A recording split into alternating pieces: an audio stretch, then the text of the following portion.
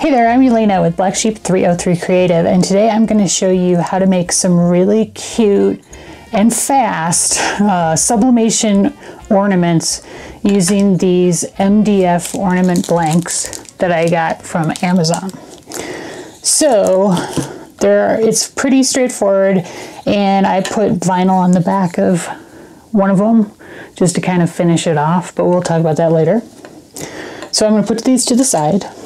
All right, so first what you're going to need is a set of ornament designs, circular, size to fit your ornament blank. So my ornament blanks are 3 inches, and I have sized these designs to just a tiny bit larger than that. I did 3.1, just so I've got a little bit of overlap, because you do want the design to go all the way to the edge. And if you're trying to line up the edges of a circle really exactly with the edges of this circle, it's going to be tough to get it totally perfect. So that's why I suggest making your designs a little bit bigger than what you actually need, so that when you put your ornament on it, you'll have a little bit of play as far as the edges go. And obviously you need to print this out on a sublimation printer using sublimation ink. So I have a Canon EcoJet or EcoTank printer that I've converted using Hippo sublimation ink, and I am using sublimation paper, if you can kind of see there. And these designs are mine, so you'll be able to get these on my Etsy store, or you can always find other sublimation designs on places like Creative Fabrica or, you know, design bundles, and those kinds of sites always have great round ornament designs that you can sublimate pretty easily. You could also, if you don't have a sublimation printer, you could print this on printable vinyl and just stick it onto an ornament front. Or you could also print this on cardstock and then print multiple layers of, say, like white circles, and just layer them together to make sort of a stiff, thick, round ornament. That would work too. So there's some alternates if you don't have access to sublimation materials. But what you want to do after you've printed them out, and you do want to make sure that you mirror the designs if it matters before you print them out, because we do place the designs front side down onto the ornament to sublimate it. So if you have words on your ornament, for example, it will matter whether you mirror it or not. These are all kind of just scenes, so it's not super important. But if you do have words, you do want to make sure that you mirror the design before you print it out. So what you want to do, obviously, is cut these down to kind of a circular size to basically fit your ornament blank, you know, obviously with a little bit extra. These ornament blanks I got off of Amazon. They are MDF, so they're very lightweight, and they do have a protective coating on them, or like a sheet, I guess. I don't know, what do we call that? So you do have to peel that off on both sides before you sublimate, obviously.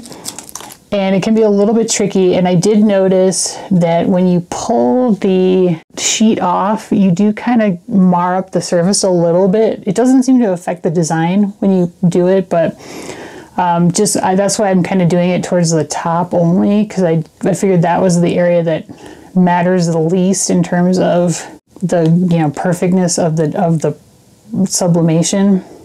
So I'm doing it kind of right around the ornament hanger, just so if anything gets messed up, it'll probably be covered by the ornament hanger that I'm going to put in there, the thread. Okay, so then what I like to do is kind of eyeball where is the middle and up, and then place the ornament blank down on top of the design so that it's going to be basically centered and facing the correct direction when we go to sublimate it. And then I kind of hold it in place, and what I like to do is cut slits into the paper all the way around so that it makes it easier to fold the circle around the edges of the ornament. And then if you want to, you can start to kind of push them up so that it's harder for the ornament to shift once you've got it kind of in place. Then what you're going to need is some heat resistant tape, and we're going to tape the design to the back of the ornament. So like I mentioned before, the design is face down on the ornament, and then we're going to tape the edges. And I will note that it's better to tape over the hole in the ornament completely, because with these ornament blanks, the ink from the sublimation print does like to leak through onto the back when you're sublimating. So if you tape over that entirely, that seems to minimize that issue. So that's why I'm taping over this completely. So I tend to go a little nuts on taping, but you want to just make sure that the design is really touching. It's like holding down really well all the way around all of the edges. That way you'll avoid any like ghosting or errors on the sides. So you may not need to tape quite as much as I am, but I like to go a little bit crazy.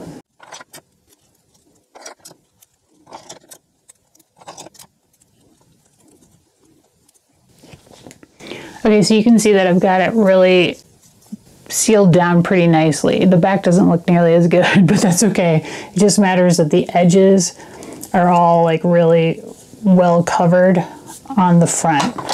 And then you would just repeat the same procedure for however many of these you plan to do. And I'm going to do 4.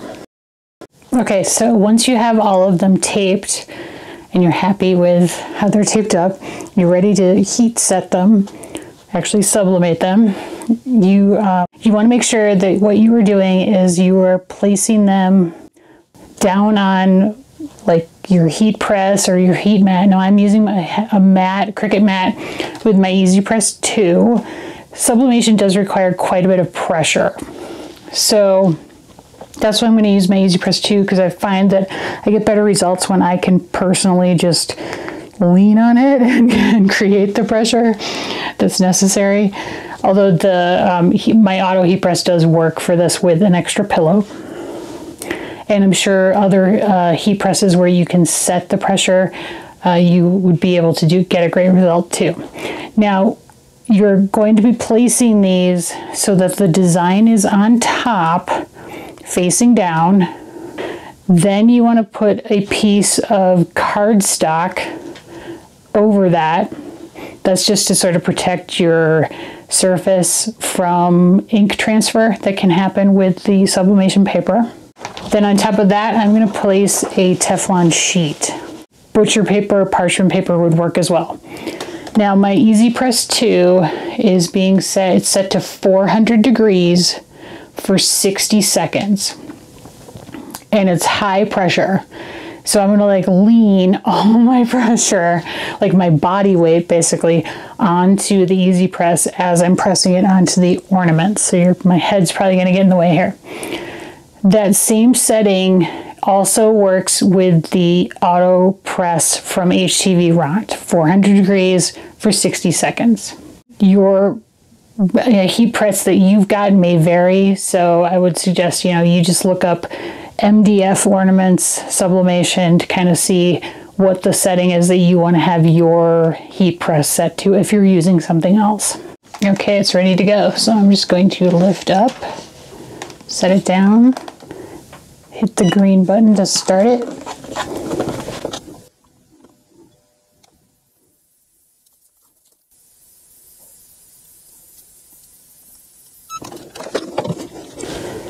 Okay, you do want to do this in a pretty well ventilated area because it is a little bit stinky, like there's some fumes that come off of it.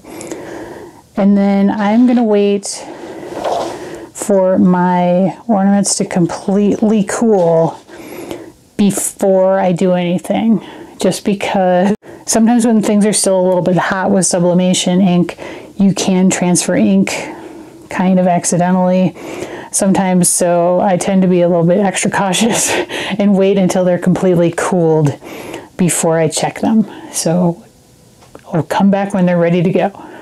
Okay, I took them off the mat to let them cool off faster, and these are mostly cool now, so I'm going to start peeling off the tape. I think the putting the tape on and removing the tape is the part that takes the longest. And if you don't have any fingernails, like I do not, it's a little bit trickier. Now, if you're careful, you can reuse the tape. Like just peel it carefully off the paper. I'm not going to bother.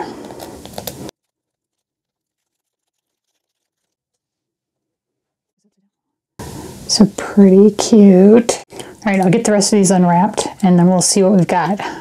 Okay, they all came out pretty awesome. So now let's talk about finishing them off. Okay, so how do you want to finish these off? Because the backs are going to be blank or mostly blank, maybe a little bit of ink on the back. So I would suggest you could write something on the back if you want to.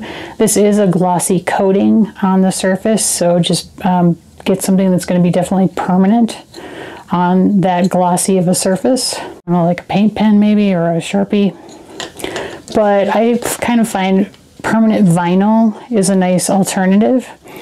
So all I did was print out a little, you know, Merry Christmas 2023. But you could use these for any number of different things. You could make them into gift tags. You could use them as like place card holder or placeholders for a holiday dinner. They could be gift tags on gifts, you know, so you could have to from. Totally, you know, there are lots of possibilities. So you can also use the same method to make holiday coasters if you get just larger sized round MDF without the hole. They would make cute coasters too.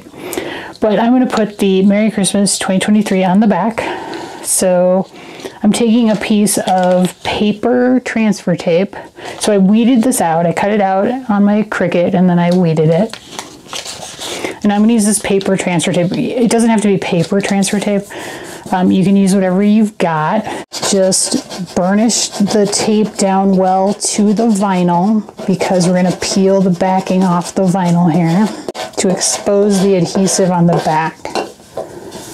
And my paper tape is pretty old, so it doesn't really want to stick real well. And then I find trimming it down so you've really got kind of an outline of the words is very helpful for placement. And you're just going to peel off the backing sheet.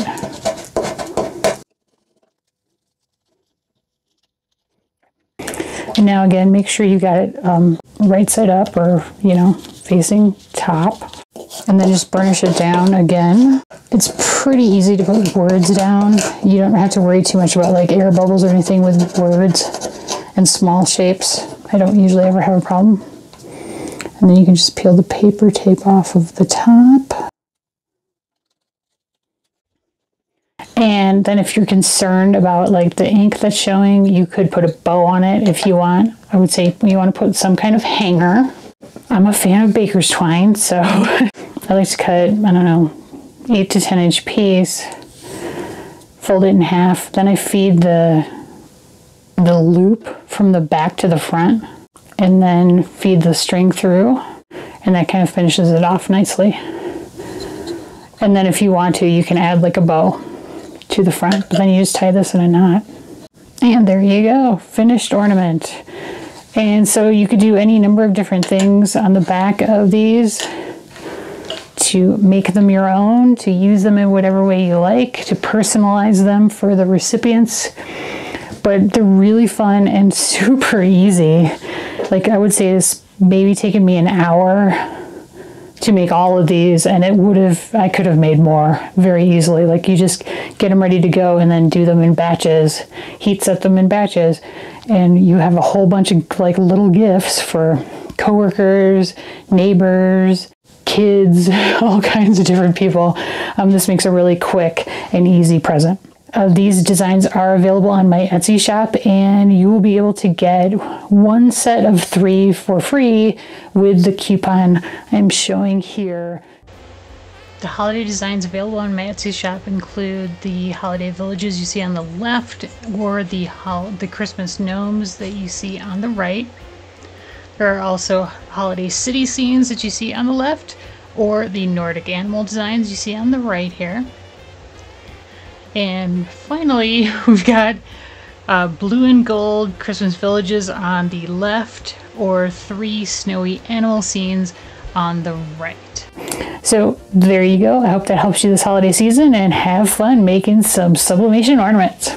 If you liked the video, I'd really appreciate it if you could give me a thumbs up and leave me a comment. That really helps out my channel and doesn't cost you anything. So thanks so much for watching. Happy holidays!